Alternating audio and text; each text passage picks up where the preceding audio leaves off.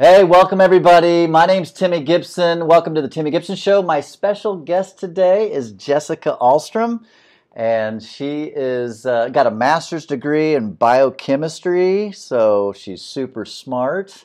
And she specializes. She's a life coach and specializing in PTSD and trauma, which is what I want to interview her about and talk to her about. So welcome to the Timmy Gibson Show. Yeah, thank you for having me. Absolutely. Thanks for being on here. Finally nice to get out of the house. I know. We've been in quarantine for like 3 weeks. 3 weeks. Make sure we're all safe. Yeah. Walk around in a bubble. No more than just 2 people. We're abiding by... We're good. We're good. Don't cross this line. Our hands were all washed. Don't cross my line. That's right. And don't try to kiss me. Let's keep the...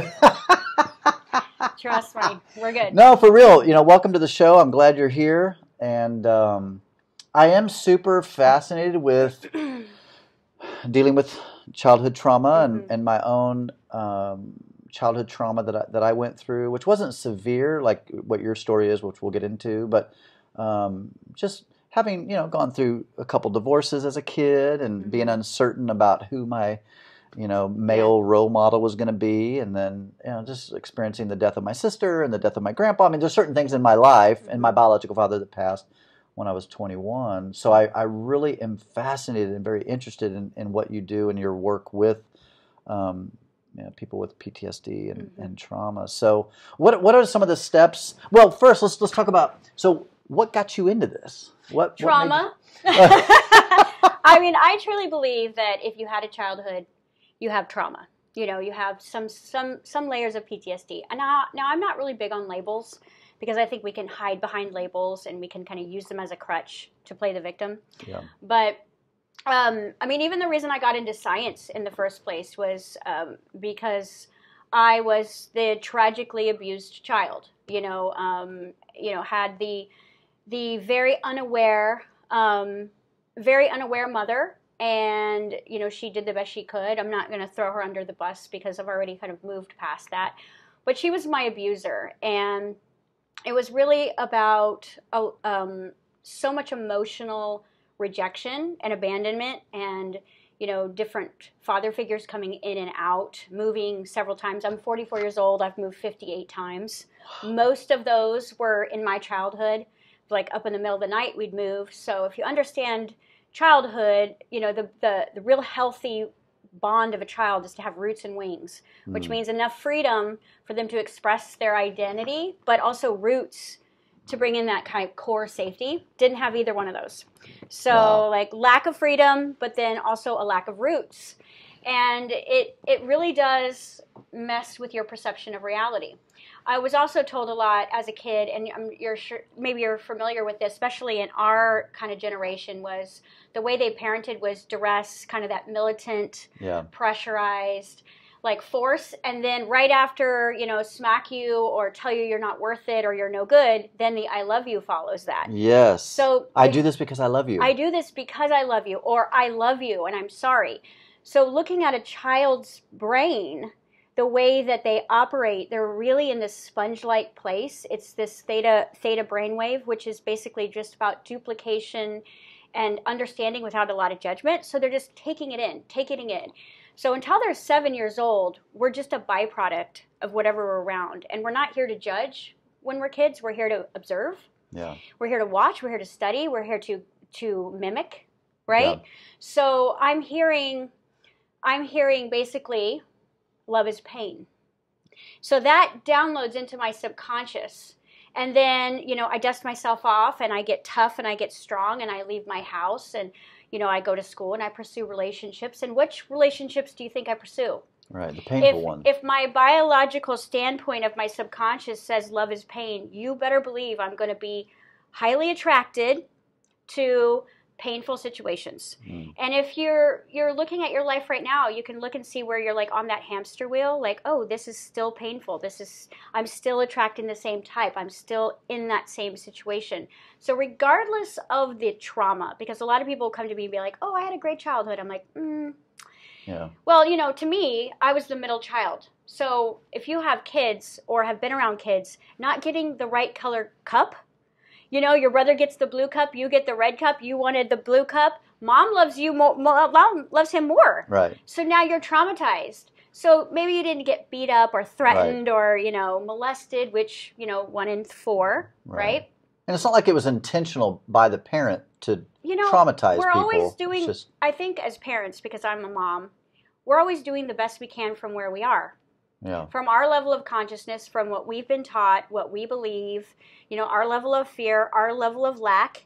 If we're lack and we're stressed out, we're going to push that. We're going to project that unwillingly on everyone around us. I think what I've noticed as a trauma specialist is we treat perfect strangers better than we treat our loved ones. Yeah, and that's fascinating. Because we can we're more unconscious in our intimate situations, and we tend to pull the mask off, and all the pain kind of comes out on everybody else. And because there's an unconditional space there, we don't try to hide our trauma. And so what I do when I'm working with someone is I find out what's going on now. I'm not like, tell me about when you were 5, because that will come up. Right. I want to know where your trauma from your first 7 years is still manifesting itself now. Right. In some kind of unhealthy behavior. And I'll find it in 5 minutes of your story.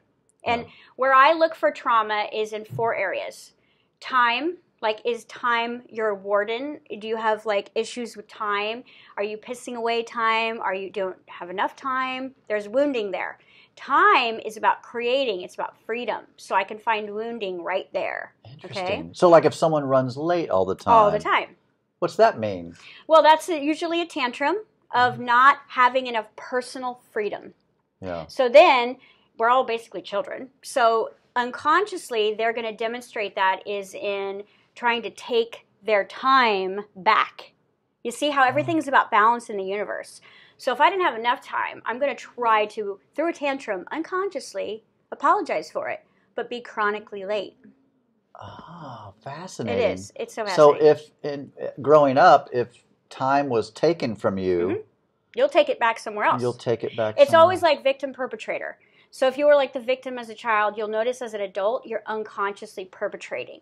You're pushing that pain to try to balance yourself. Because in nature, we're always trying to find harmony. Yeah. So within yourself, if there's something that's really out of balance, you'll notice that you go to one extreme or another. I call it the starving effect, right?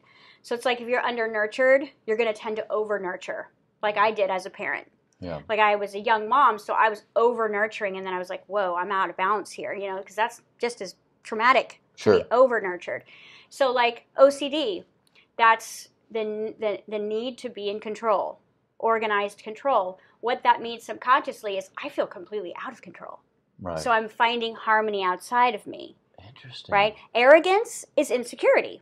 Right. So I'm arrogant on the outside, but what I'm hiding is my insecurity. See how I'm finding balance? I'm the victim and the child. So when I'm working with trauma, I'm always looking at what the personality identification is in their time, relationships, health, and money. Because I can find trauma with money. Okay. This is a relationship universe. Right. So I'm having a relationship with money. Right. I don't have money. I have a relationship with money. It's a give and flow. It's like breath, in and out. It should flow in and out. If it's not, if I'm hoarding it, what does that mean? Right. I can find a childhood trauma there. Yeah. And if I'm spending everything. Right. And then that means something. Right. Exactly. I don't deserve it. I got to get rid of it. I got to get rid of it before someone takes it or someone uses it or someone just wants me for my money. I can find traumas in money there. And I'll say the number one holy grail trauma is relationships. Right. Which is why I came to you, yes. right? The relationship guru. So for me, it's money, I cleared it. Time, got it down. Figured out the body stuff. Because I actually manifested an autoimmune disease and back in early 2000s, and it was fibromyalgia. And if anybody's familiar with that one, it's a doozy because it is basically your body just goes in excruciating pain all the time for no reason. It just turns on and yourself. And the doctors cannot find anything. Right. To me, as a biochemist, I'm studying this subconscious, unconscious immune system attacking itself. What's the metaphor of that? I'm attacking me. So I realized that my autoimmune disease was created out of self-hate. So many years of trying to prove myself to the world and be a mom and be a wife and, be this person that everyone wanted me to be. And I couldn't live up to anybody's expectations. I turned on myself. Right. Right? Wow. And when I turned on myself, that's when immediately I got diagnosed with an autoimmune disease, which they said was completely incurable.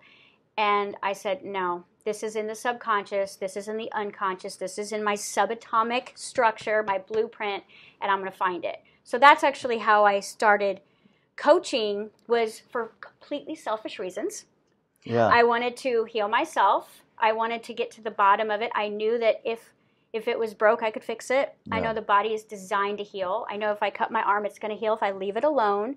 But with trauma, we don't leave it alone. Right. We keep opening the wound, and we do it in so many different areas. And the difficult part about trauma is it's always in your blind spot. Yeah. Because you've been building layers and layers and layers of masks over it so that you don't have to feel it. You're always trying to outrun it to the next relationship, the next house, the next job, whatever addiction you're in. The next addiction. And avoidance. Avoidance and addiction is the number one thing that we do that actually feels quite exciting. Yeah. And I have a workshop called the I Am Workshop, and we look for addictions in the things that are super, super exciting. And we look for the things that we're avoiding in our lack of motivation and procrastination. Okay. So we can find all of our wounding in our behavior. Right. In your behavior right now lies all of your trauma. And it's easy to find when you look at it differently. Sure. But you've trained yourself to not look at it. Right. So then when someone pushes your buttons and triggers you, you get mad at the person who triggered you, and all they did was give you this gift of saying, oh, here's your trauma. Yeah. It was buried, but I pushed the button. I stepped on that grenade, and right? And you're like, it's your fault I'm unhappy. No, I just uncovered it. Yeah. Because you're never upset for the reasons you think. Sure. It's always some buried, especially if it's a big trigger. Right. Like tone of voice. You're probably familiar with this in relationship coaching. Right. Tone of voice can fire a whole volcano within someone, because the tone, the frequency of the way something is said, like passive aggressively or in denial or rejection or abandonment, will trigger wounding that has nothing to do with the conversation you're having. Yeah. So how do you help clients, like what are some of the practices that you use, or some of the techniques rather that you use to begin to kind of peel away those layers? Well, I do what's called quantum life coaching. And basically what that means is I'm a renegade. I'm going to use everything and anything to work with my client. I don't have like certain set modalities. I will use any and all depending on what I'm dealing with. So anything from conscious state of quantum hypnosis, I'll use breath work, I'll use deep trance meditation and guidance. I'll use energy practices, energy work, right? I do a lot of like emotional coaching. And then I have a process which I call time travel, which actually takes them back to the root of the moment. And we find it through a state of hypnosis. And then what we do is we change the biochemistry in the story through the coaching process. Because if you look at something in the body and it's negative, and I bring a positive to it, what happens? It neutralizes. Oh, okay. It creates a neutrality. Neutrality, law of attraction is not listening to. But a positive or a negative law of attraction is listening to, which means if I have negative emotion in my body, it's electromagnetic. So law of attraction is responding to my emotion that I don't even know is there. Right. And is bringing me bittersweet manifestations. Right? So like I finally manifest the job I love, but the coworker from hell. Right. Right? It's always like something that creates that bittersweet. And whenever I say that, I'm like, you have trapped emotion. The law of attraction always says yes. So it's saying yes to the painful emotion and the positive emotion, and you're getting the big mixed bag of nuts. Right. So we've got to find both of them, the positive and the negatives, and we neutralize them in the body. Because most of the work that we've done on our journey has been a lot of spiritual work. Right. Right? We found our higher connection. We've found, we've connected with the Holy Spirit or whatever you want to call it. But the missing piece is the body. And most of the body pain and illness and chronic emotional stress and depression and anxiety and panic attacks and anger are coming from suppressed emotion, which is energy in motion, that's trapped in cells and muscles and organs of the body. Because I've heard it's a scientific fact that everything that's ever happened to you is stored in your body, in the cells of your body. Yeah, your cells are like perfect little CDs, and they record everything all day. They never turn off. So that means you're watching something, you're downloading it. You're asleep, it's downloading. You're having a conversation, it's downloading. You're witnessing someone else experience something, it's downloading. The brain doesn't know the difference between imagination and real, so it downloads everything, and then it summarizes it, and it gives you belief system. Your belief system gives you your reality. Your reality is something that you see through your filtered system. So now your eyes can only see what you believe. Right. And perception becomes your reality. Right. And then you will literally buy into whatever you chronically believe. It could be completely not true. And I've studied this a lot. You know, you take two siblings that were raised by the same exact parents. They have a completely different set of traumas. Right. How is that? Because they're having a different perception of reality. They have different behavior, different wounds, different traumas. They've seen the world through a different senses.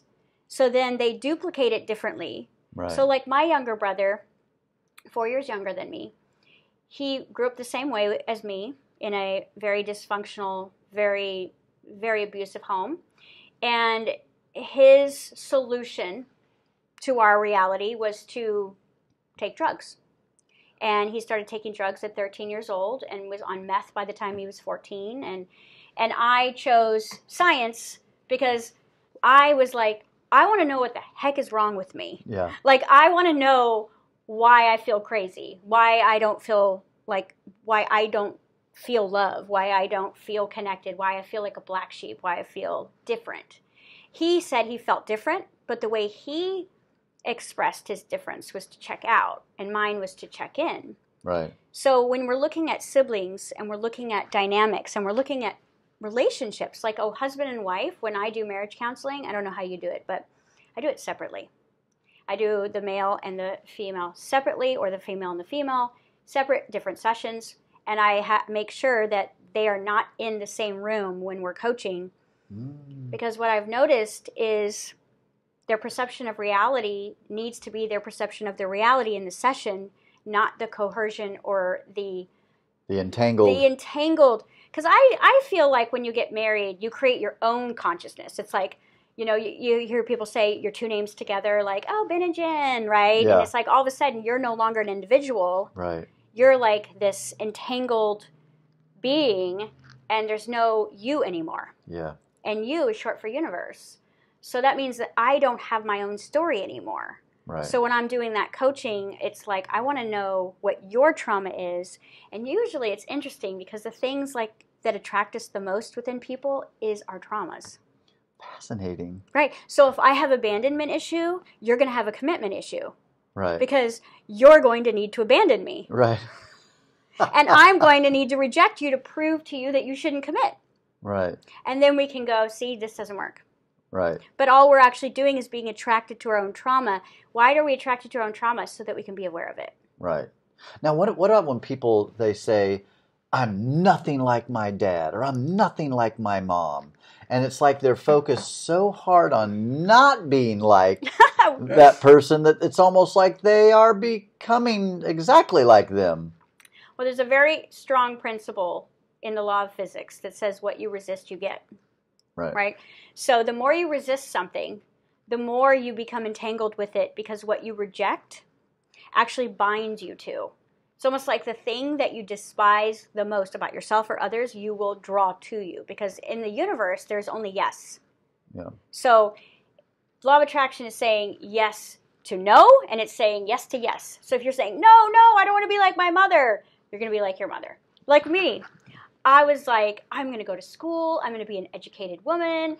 I'm going to have the handsome prince. I'm going to have the kids. You know, later in life, after I'm this scholar. No, I mean, 2 marriages later, you know, 4 kids. I'm like, oh my gosh, I'm becoming Wow. You know, but not the abusive stuff. Sure. But definitely you follow patterns because of genetics. Yeah. Right? This is what I always say. You are like your family until you become the creator of your own reality. Right. And when you take over that role, and you kind of step in and you become present and you take responsibility for everything that's compiled in there, then you no longer vibrate everybody else's stories. But until then, you absolutely will, especially when you're unconscious. You slip in and all of a sudden dad starts coming through, mom starts coming through, and you're like, you sound just like your dad. You're like, no, I don't. Well, it's like what Bruce Lipton teaches about epigenetics, and it's the first 7 years of programming. We're pre-programmed, and like you said, we're in theta brain waves, and so we just receive, which then leads to subconscious. At least from what I've learned, is that most people live from the subconscious, the pre-programming, and we have to consciously become aware to go, I don't want to live that way. Right. Or I don't want to live based on my trauma. I don't want to live this victim mentality. And it's not even, it's not conscious. It's this subconscious. It's like when you're driving a car. Have you ever had, driving down the road and you have someone in the car and you're chatting? Next thing you know, you're home. Right. You don't even remember the trip. Right. It was just you're subconscious. You were just on autopilot. And I think a lot of times we live by this autopilot way. And for me, when I went through and did the breath work with Dr. Laura Wolf, I'll be honest, I was like, it's going to be a little kooky. I was like, this is going to be wooey. And it is. Yeah. It's awesome. It is weird and it's awesome at the same time. And so I was a touch skeptical, but I was desperate. You were ready. I was ready and I was desperate. You're ready. And so I'll never forget when we did the childhood wounding stuff, which, I wasn't like physically abused. It wasn't an outwardly abusive situation. But, by the time I was 7, I had 3 dads, and so that's traumatic. Anyway, so when we went through a little bit of a breath work and a little bit of a quasi-hypnosis, she then said, she sat a chair in front of me, and she said, 10-year-old Timmy sitting right here. And I mean, the emotions, like, I couldn't control it. Yeah. Like, I lost my stuff and was sobbing. Good. And I was freaked out by it a little bit, like what is happening? It's happening to me. Man up. Come on, Timmy, get tough. Bury that stuff. And of course she encouraged me to not bury it. That's what I had been doing. And she's like, let that, let all that emotion come up. Let it come. I just didn't realize it was down there. Well, of course. I had buried it so deep, and I guess had so many walls. Yeah. So I work in the system of me, myself, and I. So conscious awareness, subconscious awareness, unconscious awareness. Okay? Now, 95% of you is subconscious, right? You just autopilot. Like brush your teeth, get up, personality, drive, right? You're doing all these things that your body knows how to do intuitively without you necessarily needing to be consciously directing, like tying your shoes. You know how to have a relationship. You know who you're sexually attracted to. You don't actually have to think about these things because your body's like, we got it. 95%, which is a huge amount of your energy, okay? So 5% of you is consciously deciding and choosing. So that doesn't give you a lot of firepower. Right. If you've got a subconscious and unconscious that's loaded with outdated programs and belief systems and traumas that you believe are your personality. When people say, this is just how I am, I'm like, not really. Yeah, that's how your subconscious is. It's who you've been programmed to be through society and observation and practice. You become that, but it's not necessarily your natural state, because naturally, our natural state, believe it or not, is joy. Right. Like joy. Total complete. And that's not in the moment of a 1 minute. It's like, if you don't believe me, go watch a child that is healthy and secure in a good family and just watch them. They are literally more excited about bubbles than you and I would ever be about a brand new home or a car. Right. They're like bubbles, and it's just organic. It's so pure. And you watch them and you're like, I've never been that happy ever, right? But it's that natural state. So we've got to go in, we've got to make the unconscious, subconscious conscious. And the way that we do that is through being present, through talking to ourselves, through bringing our energy inside instead of projecting it outside all the time. We live in comparison, we live in envy, we live in struggle, we live in work. And if we would just turn it around and be like, instead of comparing myself to you, I'm going to find out about me. So it's the study of you. It's self-realization. And it's this process of going in and why do I do that? And do I even enjoy that? And, Right. I remember when I moved to Kansas City, I had gone through a divorce, the real estate market crashing. I literally flatlined. I lost everything. I lost my house, my cars.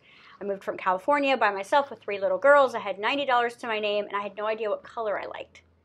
Yeah. I had no idea what music I liked. I knew what my husband liked. I knew what my parents liked. I knew what my clients liked, but I had no identity outside of that. So I had to learn me. Yeah. So my coaching practice is the study of you, and I'm holding space, showing you those blind spots, pushing you into those dark demon corners that you don't want to go, and facing the shadows of the parts of you that you've denied, rejected, and abandoned, right. Disassociated from, and put those pieces back together. Because when you leave them behind, people always say, oh, I got ghosted.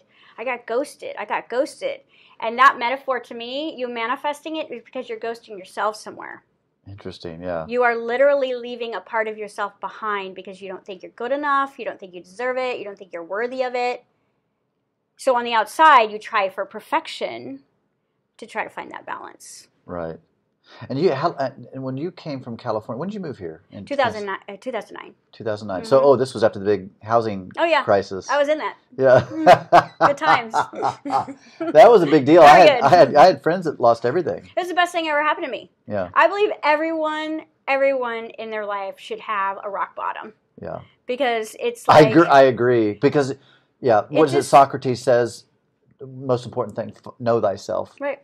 And in the dirt is when you really... Well, think about it. We're always keeping our head above water like this in our adult years when we have no self-awareness training.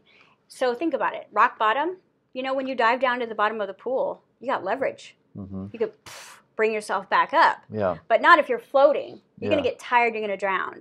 So it's almost like the rock bottom is like the weight of your whole life just anchoring you down till you just can't breathe. And then all of a sudden that power within you comes back inside and gets you back online, and you start remembering. And a lot of times you have to lose material possessions, people, places, things in order to remember yourself. Yeah. Because those are all masks that we can wear really easy.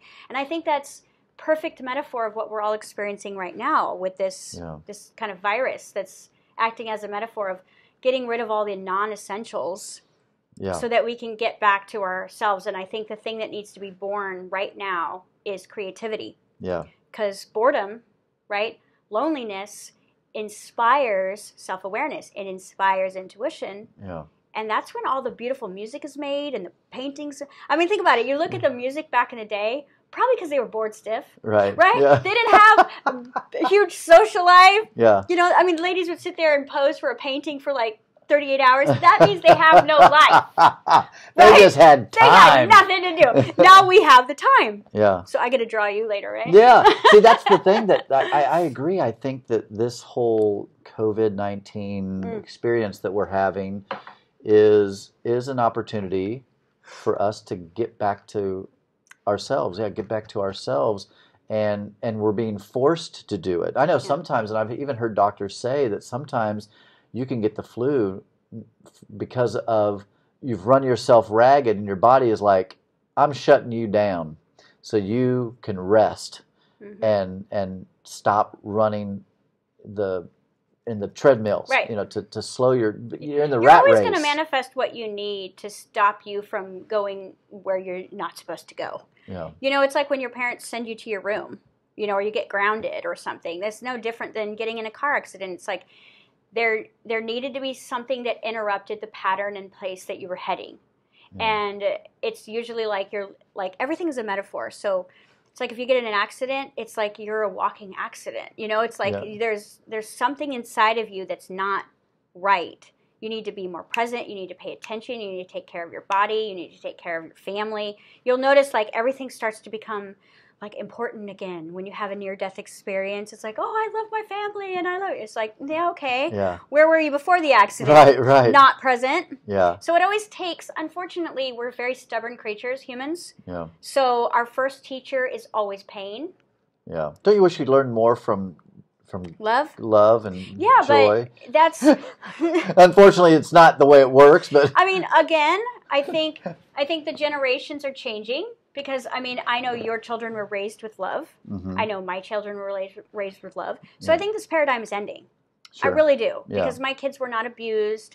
You know, we didn't have much, but they were, like, loved to the point where they were like, get away from me, Barnacle. Stop with the love. Stop loving me.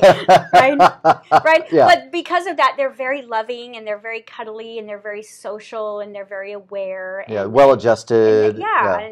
And that makes me happy that I can kind of break that pattern, because who knows how long, you know, children should be seen and not heard, and don't feel that, and don't say that, and don't think that, and don't look like that. And, you know, it's like we had to come and break that. Yeah. I think people in their 30s, 40s, 50s, 60s are the ones who are like, no more. Yeah. We're ending this story. We're taking care of this lineage issue. We're you know, kids are always going to have their own trauma, because I think that you need to acquire some density and some shadow in order to really develop yourself. Because, like, even in this painting, you see the contrast of the colors. If it was all one color, it would not be interesting at all. Right. But the contrast of dark and light in the shadows is really a fascinating way to develop character and courage. Yeah. So, like my son, he has a dad, and his dad doesn't have the same beliefs as me. He's not on the same journey as me. He parents very differently than me. He's very militant. He kind of has a tendency to unconsciously parent through kind of humiliation, like, you know, why are you doing that? You're stupid, you know, and we don't realize that that's a form of abuse. He's not doing it because he doesn't love him. He's doing it because that's the best he can do. Right. And for so long, it broke my heart, because I'm like, oh my gosh, you know, I'm the hippie mom, so my son has to go and face that, and it's my fault. And then I thought, no. This is my son getting an opportunity to experience contrast. And he gets to decide, discern, and choose who he wants to be in that environment. And then in my environment, he gets to decide, choose, and discern who he wants to be in my environment. And he is going to be very well adjusted, because the world is not full of hippies. Right. It's full of contrast. Right. And you're not going to have a hippie boss. Right. So you're going to learn how to deal with the contrast. So it's almost like it's an integration place. It's like a place to kind of go out there and get triggered and get humiliated and get beat up in the world, and then have a safe space to come back to and be like, how did I feel about that? Right. You know, because we're really big on feelings in my house. Yeah. So. Tell me how you're feeling right now. How are you feeling? And that's one of the things I think that's important with a relationship. You know, you talked about the interaction between a husband and wife, or boyfriend, girlfriend, or girlfriend, whatever. Yeah. Is the best kind of relationship is where I've done my healing work and they've done their healing work, and we're two healthy people, not perfect, but two healthy people that are coming together, and it's not based upon all the wounding. Well, it can't be based upon need. So every relationship that's in crisis right now is codependent. Yeah. Right? And it's not codependent for what you think. It's not just like, oh, he makes the money. It's codependent on emotional needs, physical needs, chemical needs. Codependency, anytime there's need, there's going to be rocky energy in a relationship, because need implies lack. So if I need you, that means I am not self-whole. Right. Therefore, I have a hole, and I need you to fill it, and you're a guy, so you're going to screw up. Right. Right? Yeah. You're going to. And you don't read my mind the way I want you to, so you're going to be in trouble for that. Yeah. You know what I mean? So it's like, I always say women are crazy.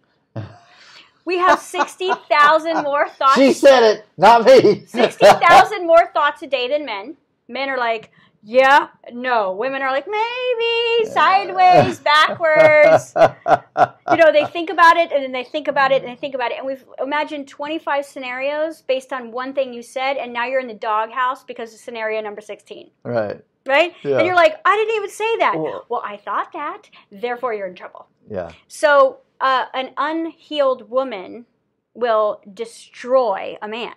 Yeah. Because we're going to put all of our issues and make it your responsibility, while we have a tendency to rescue you and overgive you, yet also Become our mamas. And also block receiving, because receiving's not safe, because then it implies that I'm weak and that I need you, and that now it's conditional and there's an agenda. So I don't want to receive, but I want you to give to me, but I actually don't want to receive. There's this like weird game that goes on. I've experienced that with women. They don't want me to.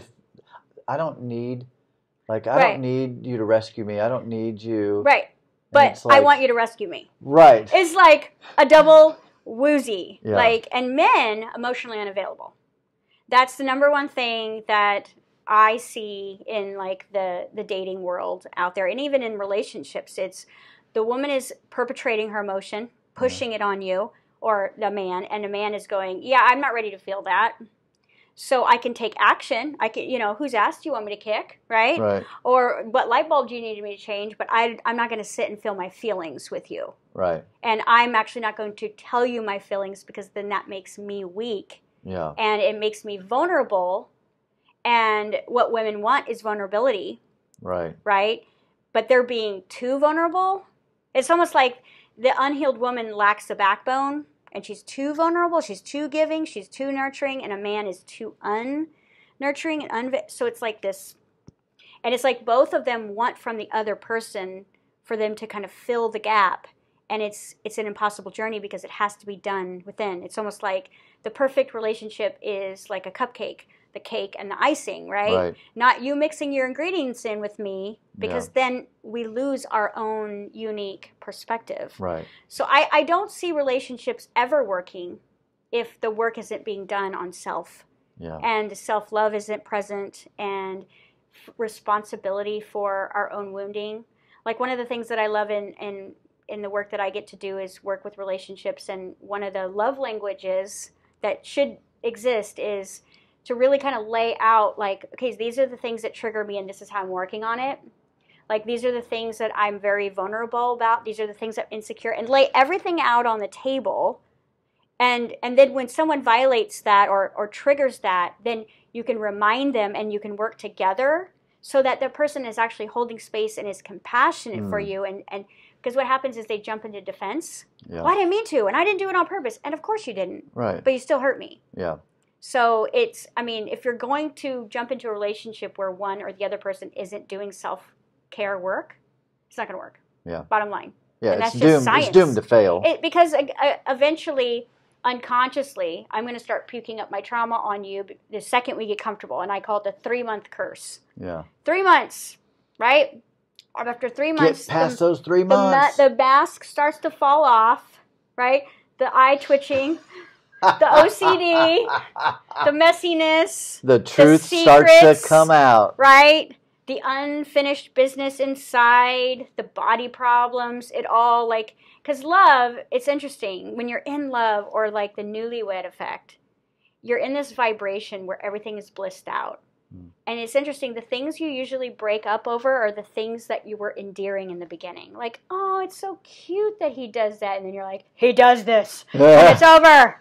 Right at the end? Yeah. It's like, I can't. It's like, oh, I love her strength. And then it's like, okay, no. Now she's just too bossy or whatever. Bossy, right. Yeah. So you have to look at those 3 months, because the mask will fall, the trauma will rise. And then if there's real love, if there's a real connection, and both partners can be physically responsible, the ability to respond for their own messes, then they can walk side by side. Yeah. But they can never complete each other. It's impossible, because this is my universe, this is yours. It works like this, and it's tragic. If it works like this, when you kind of meet in the middle, then it like sails. Yeah. Right? I've always taught that when I've heard people say, well, I just lost myself in the relationship. Or I've done that many times. Yeah, that's an unhealthy. I always say, times. you should find yourself in a relationship, not lose yourself. Right. But whenever that's secret. Yeah, and part of, even for me personally, my personality is I'm very in touch with my feminine side, so I'm very in touch with my emotions. I'm typically pretty vulnerable, especially after all the trauma work that I've done now. I can be vulnerable. I can quickly be vulnerable. But, in the dating world, which it's like, the games you play and the Ugh, all, which I hate. It's exhausting, and it feels so disingenuous. It's like I want to text them, but I don't want to text them and let them think I really care about them. So I'm going to wait on that text for a couple hours, and but it's high school, right? It's like, are we in junior high again? And again, not that you're going to go on the first date and by the end, whip out a ring and say, get down on your knee and be like, "Will you marry me? I'm just in love with you." That's when you get ghosted. Yeah, yeah. That's when ghosting happens. And just so you know, I keep reaching up here because I apparently did not set the timer on my computer, and so it's trying to go night-night. Yeah, the screen's going night-night. Fortunately, it's still recording.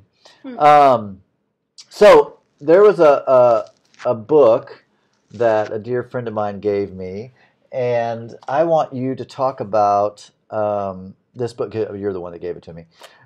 You gave me this book. It's called The Little Soul and the Sun. It's a children's parable adapted from The Conversations with God, which I've heard a lot about by Neil Donald Walsh. This book, I've read it multiple times. I will continue to read it. So, and everyone listening, I'm just telling you, you have to get this book. Like, go on Amazon right now and order this book, The Little Soul and the Sun. It's absolutely, it's brilliant. So, how'd you get introduced to this book, and what does this book mean for you, and why do you share it with so many people? I do. I literally, if I care at all about you, you're getting this book. Yeah. It's funny because I was not raised with any sort of guidance as far as religion or anything like that. My parents were kind of hippies, and they were like, "You're on your own. There's no God." And I was like, "Okay, geez, that's pretty scary." So obviously, as I started my healing journey, and I've always been very fascinated with the bridge between science and spirituality, and really bridging kind of mathematical truths with miracle, and kind of seeing how it all fits together. And there's so many questions that we have when we start to heal. Like, okay, I get that I can heal my trauma, and I get that, people are doing the best that they can at their level of consciousness, but why would my mom do this to me? A little girl, who was just wanted to be loved, who wanted to be, seen and heard, why would I manifest this? Why would I choose this? When you think about the kids that are dying at 2 years old over cancer, or they're starving in Africa, it's like we have that empathic heart that just bleeds, and we say, why? So it's like we understand universal truth, we understand that God has a purpose for everything, we understand law of attraction, blah, blah, blah. But then there's this humanity part of us that's like, but why? Right? Yeah. And so I would always ask, I was that annoying kid, why? I was like, stop. And so one day I had opened my first practice when I moved to Kansas City. And we had a little wellness center, and I had a beautiful friend who lived downstairs from me. She was a psychotherapist. And I remember one day I was telling her the story of my childhood. And, I'm a tough girl, and I'm very in touch with my divine masculine, right? I'm a very successful woman, CEO, blah, blah, blah, very, tough. And she said to me, she says, "You really need to forgive your mom." And I was like, no, nah. Not yet. I'm not ready. Because I, in my mind, in order for me to forgive her, I needed to understand why. And it was like that why sent me on such a journey. Like, was it me? Am I really a bad girl? Am I really unlovable? Am I unworthy from God's love? And that's really what got me into science. That's what got me into all this work, is I wasn't really blaming my mom. I was more of like, why am I like this? Why did I choose this? Why out of my brothers was I the one that was abused? So it was like, she said, "I have a gift for you." And I still have it to this day. It's original. She wrote inside of it, that this book is going to change your life. And when you read it, you're going to understand who you are as not only a soul, but a child of God, and whatever you want to call God, and, why you embark here, and why your job is to basically turn pain into purpose. Right. And I would not have this huge career that I have right now if I didn't have that childhood. I would not be able to be compassionate with people's horrible stories that I hear every single day if I did not understand. Yeah. If it's not just about empathy, it's about compassion. And compassion is something from an understanding point. So all the things that I kind of went through as a kid, it developed this like understanding. It also made me search. It made me work. It made me look within. It made me ask questions. And if I would have had like a feathered nest growing up, I'd probably be working at TJ Maxx with like 6 kids. And like, I mean, I'd be kind of happy, but I wouldn't be happy. Right, I wouldn't right. be like in love with my universe the way that I am. Yeah. So this book is, I think this book is answers to your questions. It's profound. It's answers to, and the thing is so I never read the Bible, but I love the idea of the truth that sits in that book. Yeah. I just have ADD, so I couldn't get through it. It's a big book to get But through. this is a children's book that takes about 10 minutes. I still, to this day, cannot read it without crying. Yeah, no, it's a touching book. It is, and I have an online university that I certify practitioners all over the world. We're in 130 countries, and I have 4 books in my reading list. That's it, and that is the number 1 book in my reading list that everyone has to read. And we sit and we go through the parable together because it is so inclusive of anybody's journey, no matter what your belief system is. And it's done so gently that it doesn't disrupt your belief systems. Yeah, it doesn't. It doesn't like, oh, I don't believe that. You can fit whatever you believe into it. Yeah. And it's so precious. Yeah. That it just immediately opens your heart to who you are and to who others are to you. Because we wake up not just through love, but we wake up through pain. Yeah. So if we're all love pretending to be human, then someone loves me enough to hurt me. And that is going to wake me up more than someone telling me they love me. Right. Yeah, when I read the book, I sobbed. I know. And I was I was like, what is happening? I am reading a children's book, and I am literally being touched in my inner soul. It really is. I have already been telling like everybody, like, you got to read this book. You got to read this book. Matter of fact, I did on my YouTube channel. I did a few weeks ago. I read the book, and that's I begged him to do that. You know, he has that voice, right?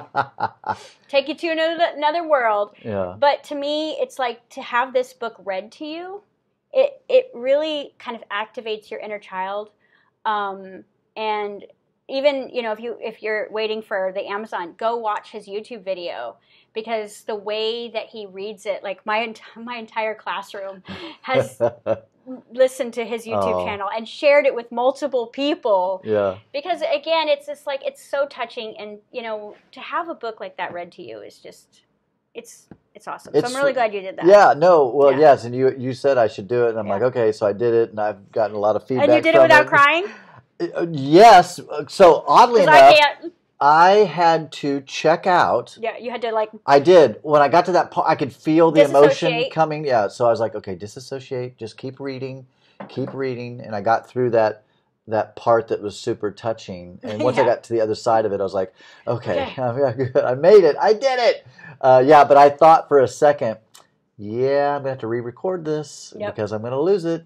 But I made it. But it would have been sweet if you cried. Because, I mean, I read every semester. I start with reading this book, and every time I get halfway through it, and I'm blubbering, and they're just like, okay. So this work has been, I would imagine, super rewarding for you to work with people. And well, I will tell you, it was a selfish journey first, which it should be for all of you. It's not selfishness, it's self-focus. A healed person can help millions of people. If your cup is not full, you're not really going to be able to help very many people. You're just going to bleed yourself out. You're also going to attract the wrong type of people who want help. Yeah. You become a rescuer. So I always say, work 50% service to self, 50% service to others, right? Oh. And as a practitioner, if I let my own healing go and I just process, practice, eventually I'm going to be out of balance with me. Yeah. And pain is usually your messenger to come back home to yourself. Pain. Fascinating. Right? So, yes, it's been very rewarding. I mean, every single day, even during the quarantine, I get to work with people in 130 countries. And it's interesting and beautiful because we're all human.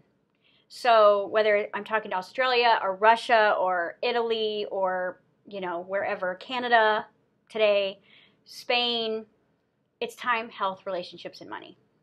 It's like, that's what it is. Because we're human. We didn't we all have the same. We didn't actually come to get to heaven. We came to bring heaven here. Right. And embody that in ourselves, in our homes, in our relationships, in our abundance, in the things we create, in the way that we speak. And we need to bring that here. So it's not about meditating out and jumping out of your body and living in the clouds and living on a mountaintop. Right. It's about being present and taking responsibility for the life that you could have if you got out of your own way. Right. So that's the cool thing is I work in a very very, very real space of life. Like your kids, your husband. Like, I don't want to know what spiritual drug you took. I want to know what your relationship is like at home. Right. Because that's the work we have to do. Because the drug is going to wear off in 20 minutes, and then 23 hours of the day, you got to sit and look at him. Right. So I would much rather work on this than that. Right. Because that can get real wooey real quick, and it can become an addiction. But if we bring spirituality into science, and we bring the magic of the Holy Spirit in the body, or whatever you want to call it, it's not even joy, it's ecstasy. Yeah. It's like, I'm high on life. I don't take any drugs. I have not needed any drugs. I didn't need any drugs to heal my body. And then when joy returned, it was like joy began to be the engine that began to manifest everywhere else. It was like joyful relationships, joyful home, joyful kids. And it was just like this ripple effect that I didn't have to put effort into. I didn't have to try to be happy. Right. I didn't need something to be happy. It was just like it started to kind of flow through me.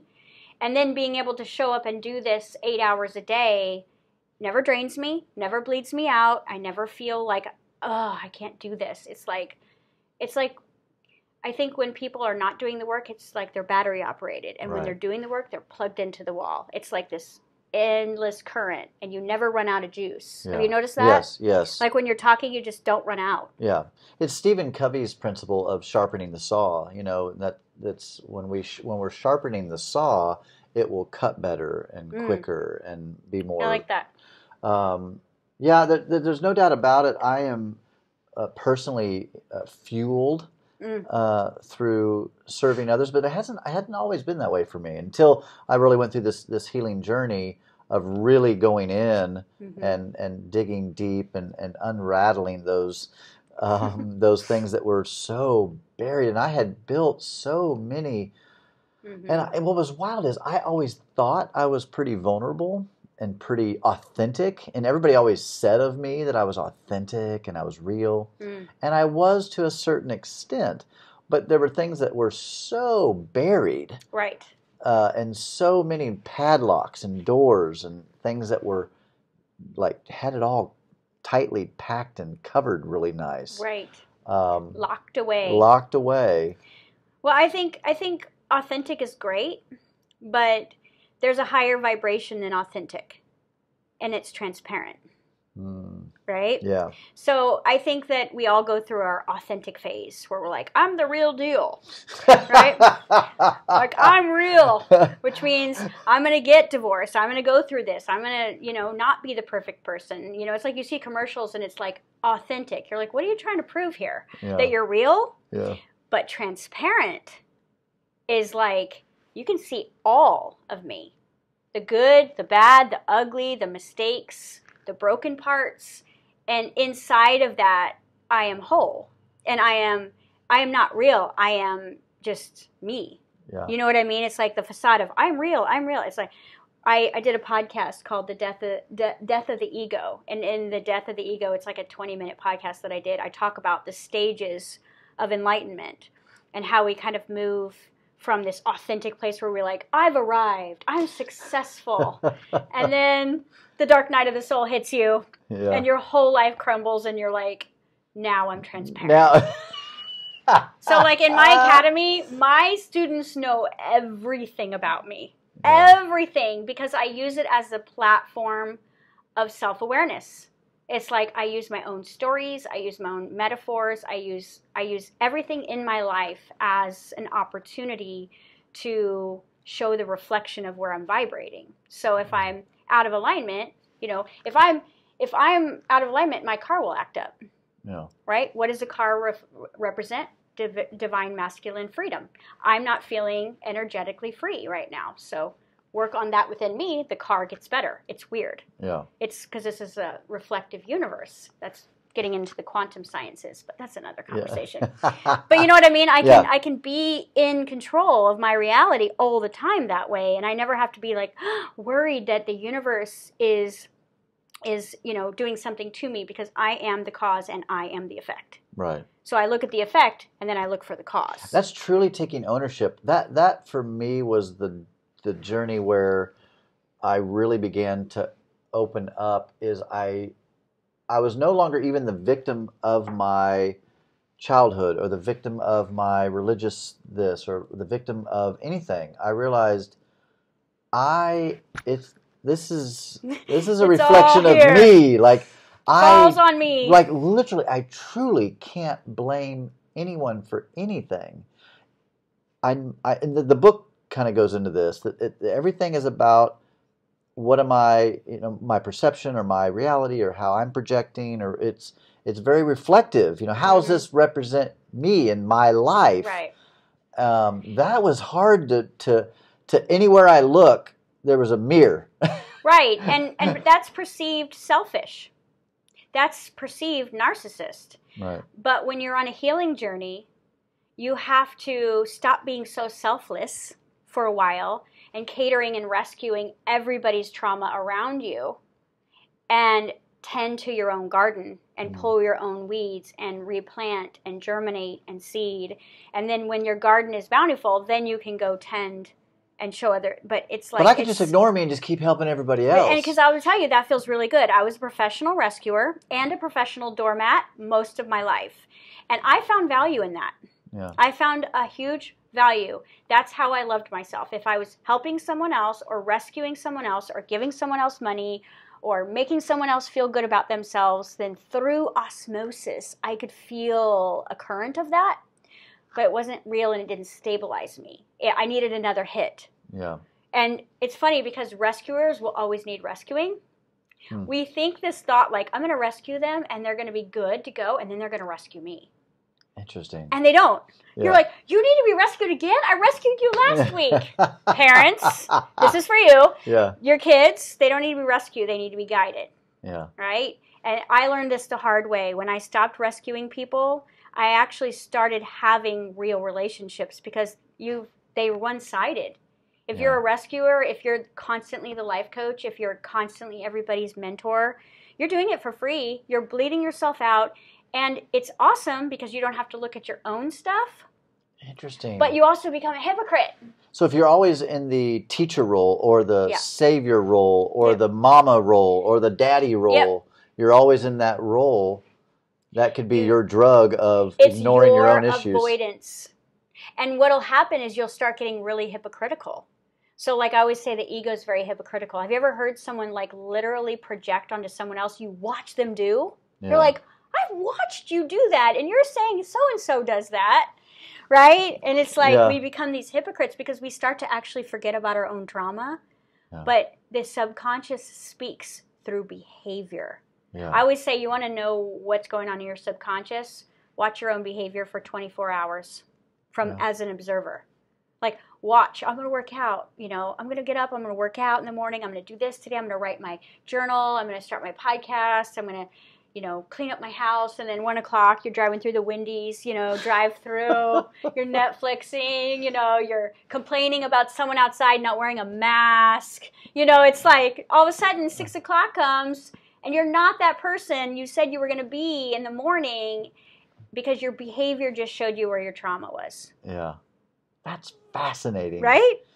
So how often do people break down and cry? Every day. Or, yeah. All the time. People always go, every time I see you, I cry. And I'm like, good. That means I'm safe.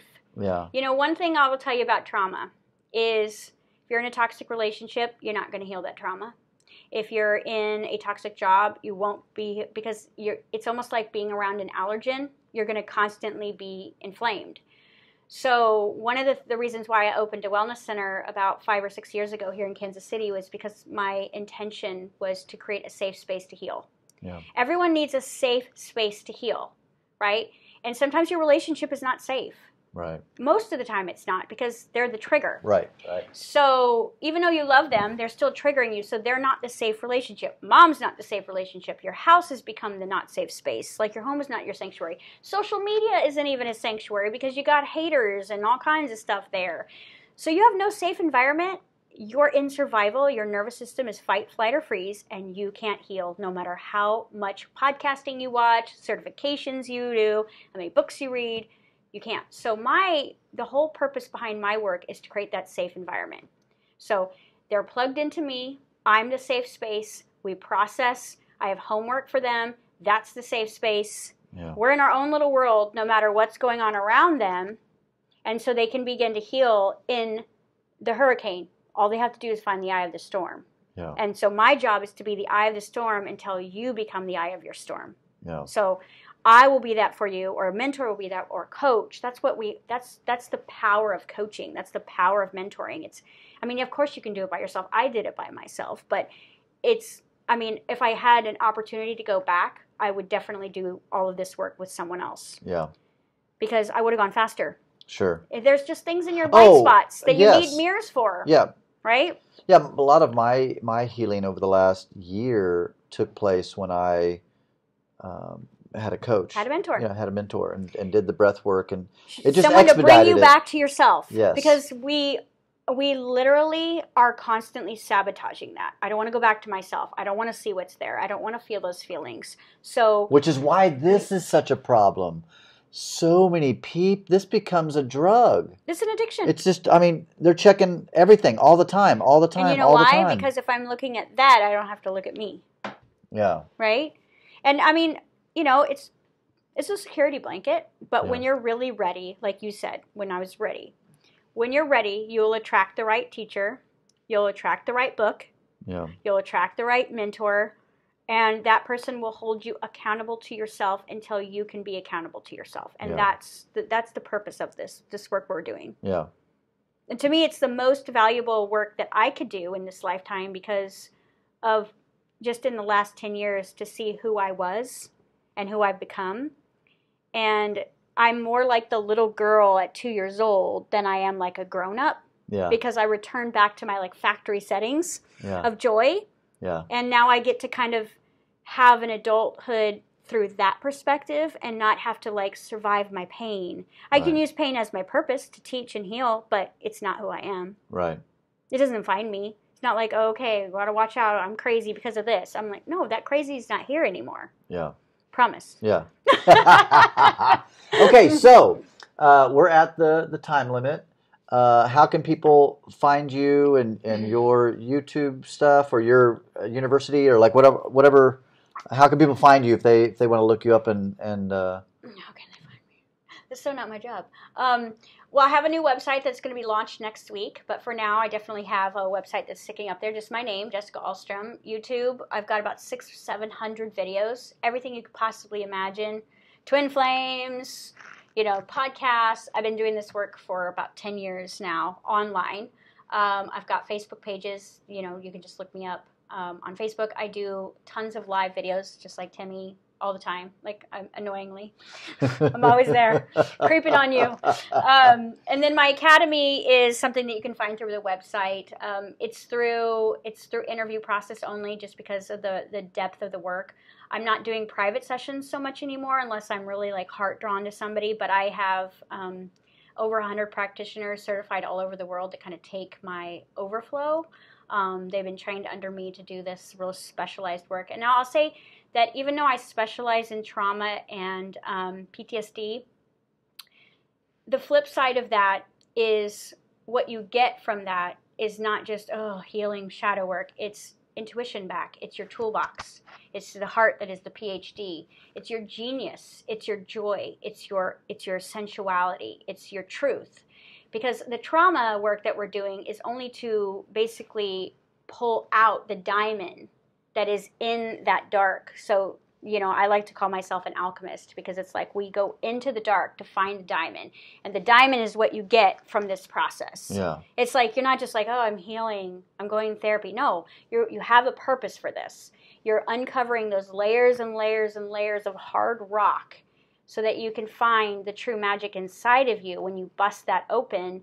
And what is a result of that is you being an extraordinary person. Not being ordinary, not living a life where you're like that gut call that's inside of you that is always going to haunt you for the rest of your life. You'll actually be able to do something with that. You'll have the thoughts, the beliefs, that you'll be able to take the action. You'll be able to follow through. You'll stop procrastinating. You stop self-judging. Yeah. You get out of your own way. And you won't even think about it. You'll just do it because that pain is not there anymore. It's just like when you look at extraordinary people, they're so comfortable in their skin. Yeah. They're so comfortable in their lives. You're like, how do they do that? They've worked through this stuff, and that's the byproduct. So the byproduct is the magic. It's the miracle. It's the happiness. It's the abundance.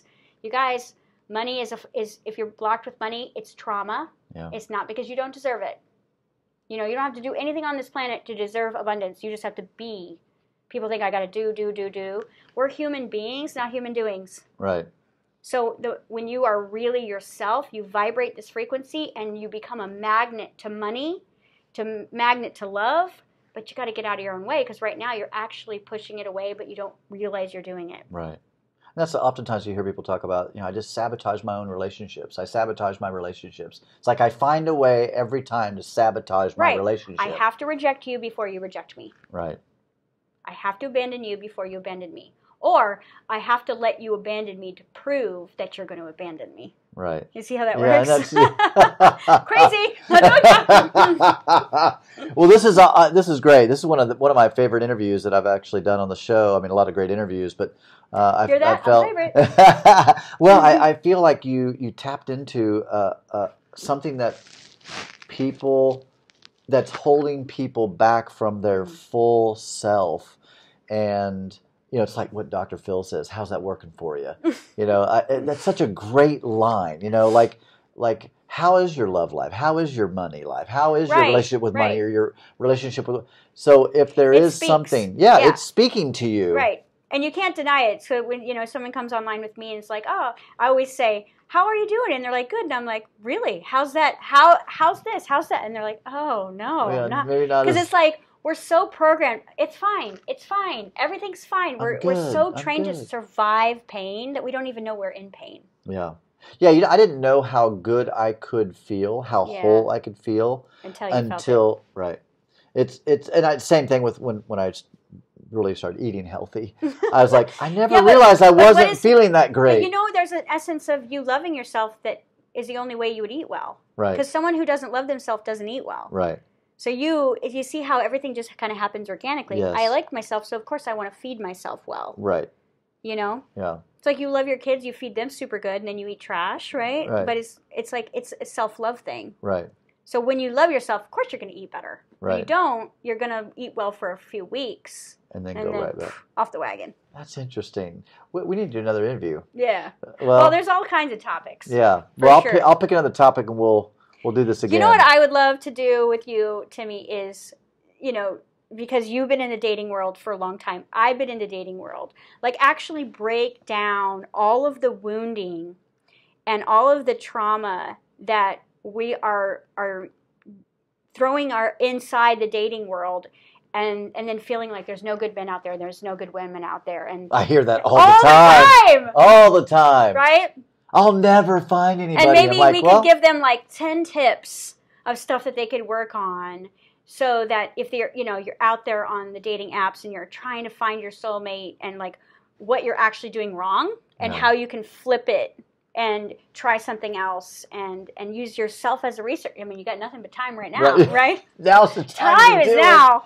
Right, because Yeah. I love that whole I got ghosted, and I'm like, I'm going to have to dive into that one. And when I actually dove into it, I saw a pattern, and everything you can always find a pattern. Yeah. And it's interesting to see where that manifests from, because it's actually, you're getting ghosted, but it's coming from you. That's fascinating. I know! I love this. All right, so Jessica Alstrom, we're going to do another interview. We're going to talk about that stuff and that'd be probably fun. more. Thank you so much for joining us today. Make sure to click the subscribe button so that you can be notified anytime I do a video. I'll be doing more videos with this girl here for sure. Got a lot of stuff to talk about and cover. Be safe and take care of yourself and those around you, and vibrate love at all times. Peace.